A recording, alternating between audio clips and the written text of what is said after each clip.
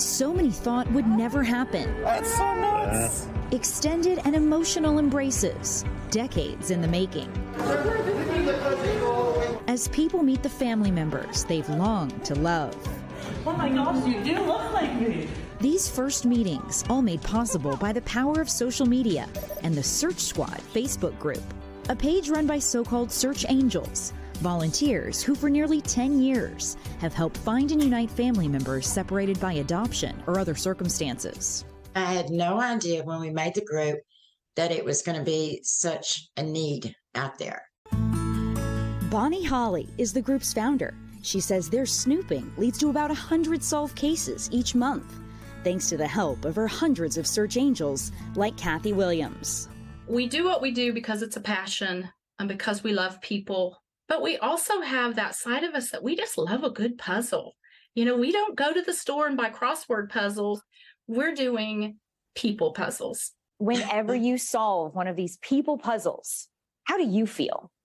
It is the most rewarding experience for me. We talk about the happy dance, but I have literally jumped out of my chair. I mean, it's exciting. It's that same feeling fellow search angel Deb Partridge was after when she came across this post on the Search Squad's page. My husband asked me what I wanted for Mother's Day, and I said, I just want to know who my dad is. Nadine Cardinelli was raised by her mother, but never knew her birth father. While she says she'd thought about looking for him for much of her life, it wasn't until she suffered a heart attack in her early 40s that she decided to turn to the Search Squad. In a matter of days, Deb's online digging linked Nadine to Walt Pontius. As soon as he said he wanted to meet, I think I flew down my basement stairs and told my husband, like, oh my God, he wants to meet. Like, I was super excited. What did you feel in that moment, Walt? It feels like when you go home from the hospital with the little kid in your arms and your life has changed. Their connection, humor, and resemblance were instantly undeniable. But Nadine wanted to be certain, so she asked Walt to take a DNA test of his own. It's pretty close. Their genetic match was pretty much perfect. It's 99.999. I finally found you after all this time. My necklace that he actually had made for me is engraved in the back, and it has the 99.99% dad-daughter perfect match. When you look in the mirror every day and see that necklace, I smile a little bit, all because of Deb. Every time I see a picture of her and Walt, my heart just like smiles. It's just so rewarding. And every day, father and daughter are growing closer, doing their best to make up for lost time.